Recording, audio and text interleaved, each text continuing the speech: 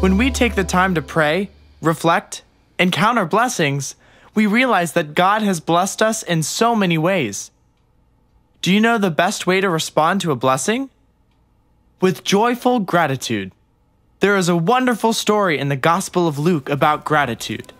One day, while Jesus was traveling to Jerusalem, 10 men with leprosy approached him and asked him to cure them. Most people would not go anywhere near a person with leprosy because the disease is very contagious. But Jesus had mercy on them. He blessed them and said, "Go and show yourselves to the priests." Along the way, the lepers realized that they had been healed. It was a miracle. When one of the lepers saw that he was cured of this horrible disease, he was filled with joy and immediately went back to Jesus and praised him at the top of his voice. Jesus asked the man, "Where are the others?"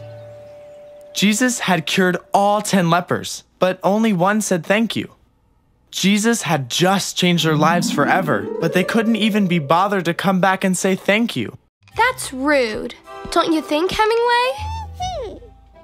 Very rude. Maybe the others intended to thank Jesus, but they got distracted with life. Or maybe they thought to themselves, "I will thank Jesus tomorrow or next week." The one leper who came back teaches us many lessons. Be grateful when God blesses you. It's rude not to be grateful. And when God blesses you abundantly, say thank you in a big way.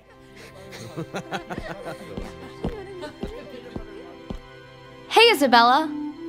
Where's your lunch?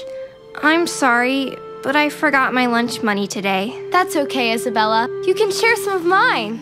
Mine too. We all can, right, everybody? Even Hemingway. Go on, Hemingway.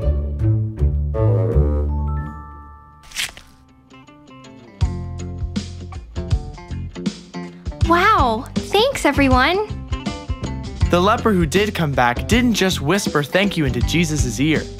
He praised Jesus at the top of his voice. Thank you! You mean like that? Yeah, just like that. We shouldn't put off important things, like daily prayer and going to church. Yeah. After all, when did the one leper go back and thank Jesus? Immediately. Bingo! He didn't put it off. When we acknowledge God's blessings, we become filled with joy. What is that Dad always says? Oh yeah, I remember. Every person in every Bible story has a lesson to teach you. Right.